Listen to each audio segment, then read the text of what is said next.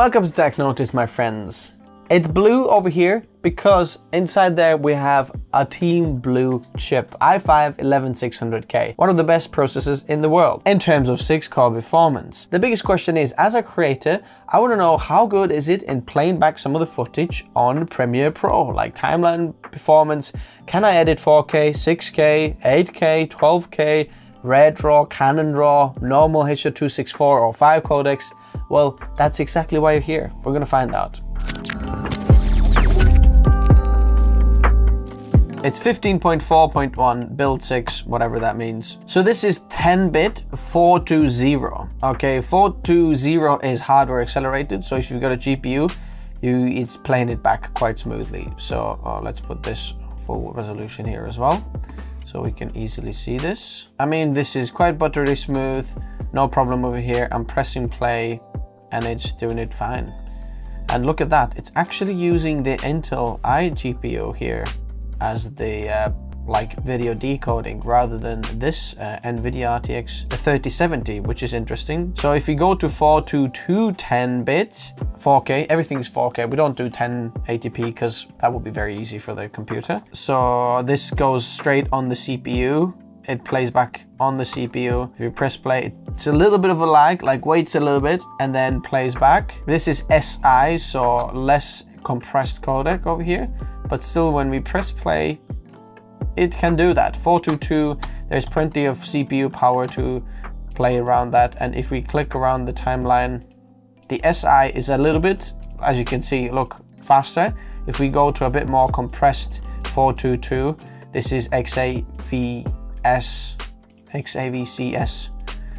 Sony A7S III codec, as you can see. That's fine. Let's have a look at the 422 60 frames per second. 10-bit, full resolution, 60 frames per second, and it's actually playing it back 60 frames per second. That should be on the CPU. Look at that.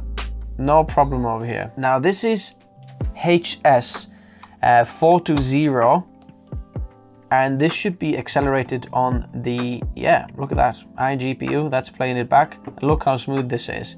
It's playing it back 50 frames per second, no problem. Timeline performance is very, very smooth. Very interesting, no problem over here. So any of the mirrorless camera footage, if you have this, it's very awesome because that iGPU actually frees a little bit of space for the dedicated GPU to do other things. Because if the iGPU can play back these codecs, as you can see, the 420, 10-bit or 8-bit, it can be played, so it uses the iGPU that's built inside there, which is Intel UHD 750 graphics inside there. So this looks like it's playing it back easy. This 4K, RED RAW 4K, timeline performance is extremely smooth, no problem over here. Canon C200. Now this should be a little bit of a cracker. Pressing play, this is half the resolution. Let's put it on full. Let's not cheat. Putting it full. Whoa. Okay. The CPU is maxed out and looks like, yeah, we're dropping some frames. So the timeline performance isn't that bad when we look in this at full resolution. If we put it to half, it's super smooth. So half the resolution is 2K. That should be like, you know, 1080p now. Timeline performance, that's very good over here. If you don't play it back like full resolution, which means like it's literally plays back that 4K. If you play it back half the resolution, let's go here. We're gonna press play, and it's doing a good job. The CPU is still maxed out, which means, oh, it goes back to 30% now. Now there you go, it can do it. So you can do it if you wanted to. Now, this is RED RAW 5K footage. Timeline performance is so-so, like looking at the playback. It's all right. Let's press play, see what happens. Yep, at full resolution,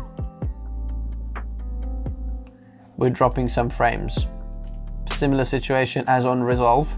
Resolve was struggling on this point as well for the 5K footage. Let's have a look at RED 6K footage at full. it's just the CPU so far here. Actually, oh, do you know what? The 6K Red RAW is smoother on Premiere Pro than on DaVinci Resolve. And I think on DaVinci Resolve, my timeline like resolution was 1080p, whereas in here it's actually 6K. Look, 6K footage. And let's press play. It's dropping frames. It's dropping flames, yeah. The CPU is probably dropping flames. Yeah, CPU is maxed out 100%. GPU is not really doing anything. Canon R5 8K. Let's put it to a quarter of the resolution. Quarter of the resolution is fine.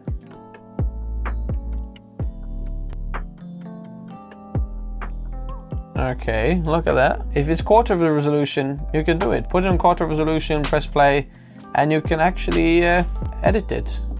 Is it playing back full resolution? Half the resolution, let's see. Thinking.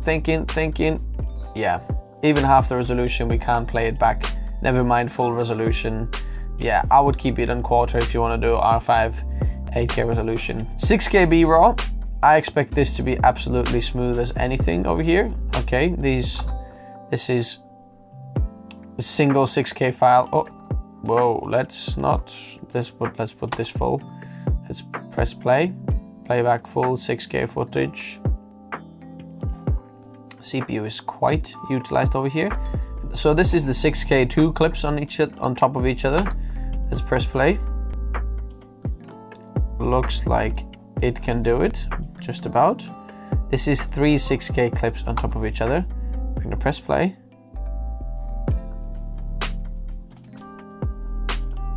Okay, and it's maybe slightly struggling over here. Timeline performance is fine, but when we press play. Red RAW 8K, let's have a look at this. Full timeline performance. I mean, this is quite amazing. Like the timeline performance at full 8K resolution. Look at this, this is 8K. Look at that, 8,192 megapixels horizontally. So let's press play. I doubt it's gonna play it back. Okay, yeah.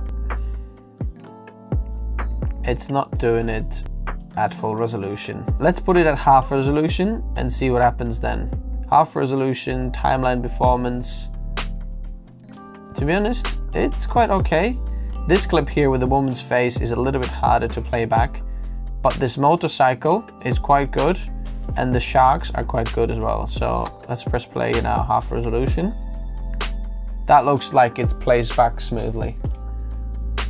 CPU is still 100%, so we're giving everything it's got. All the 6 cores, 12 threads are doing as good of a job as possible. Last of all, let's try 12K over here, and this is a quarter of a resolution at the moment. And this seems quite smooth. Let's see what happens with half the resolution. Yeah, it's a little bit more choppy. Let's see if it can play it back half the resolution.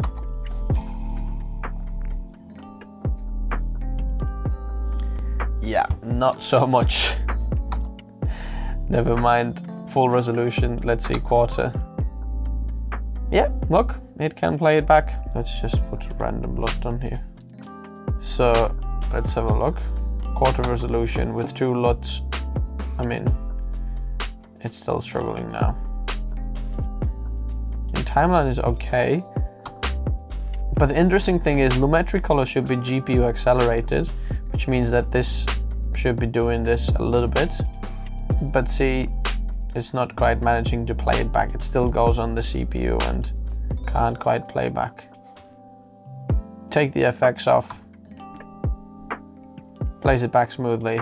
Put the effects back on. And it still plays actually smoothly.